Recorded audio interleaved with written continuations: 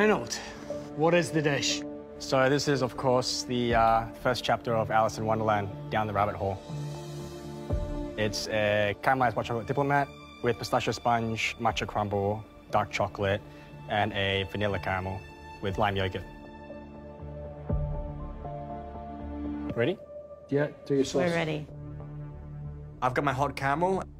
It needs to be hot enough to melt through that chocolate and give that rabbit hole effect. I'm looking down at my plate, I'm looking at the judges, I'm looking back at my plate, and I'm just thinking to myself, please, it needs to melt it.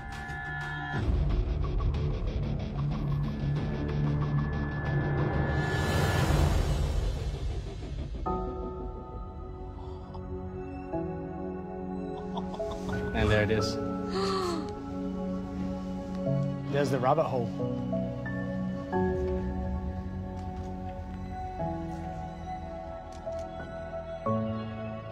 My dish is there, right there. It's down the rabbit hole. I'm just really stoked that I pulled this off. Well, as per your usual specifications, it is beautiful to look at. However, let's hope it tastes the same. Yeah, thanks, guys. Thanks, Reynold. Thank you.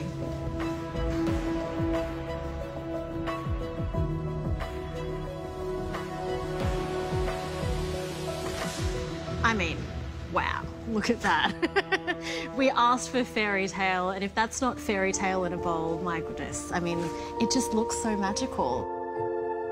When I saw Reynold's reaction when the challenge was announced, I knew that we were in for something special. That is special. Yeah, I don't even want to break this, no. but I know, it's so It's criminal. beautiful. I'm gonna have to.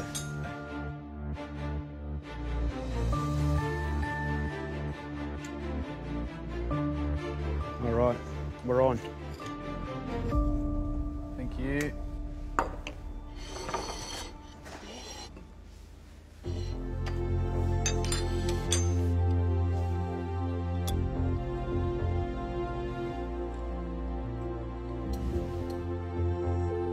I mean, even the twigs are brushed in gold dust.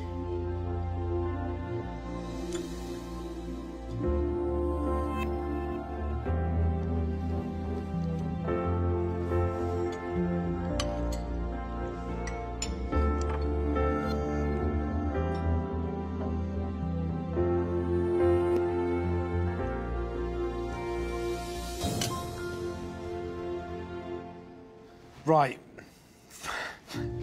From the top, theatre, big tick for me. Like, really got the idea of the challenge. But actually going into the dessert, the diplomat is so rich. The dark chocolate's got that bitter edge to it. The yoghurt snow's got the acidity, and the caramel sauce is just rich in an edge of saltiness. It's hard to fault as an overall dish. Look, I think he's a legend, like flat-out legend for doing that in 75 minutes. I appreciate the thought process that happened in no time at all. Hey, here's your challenge. It's fairy tale land, go for it, and then he just drops that bombshell.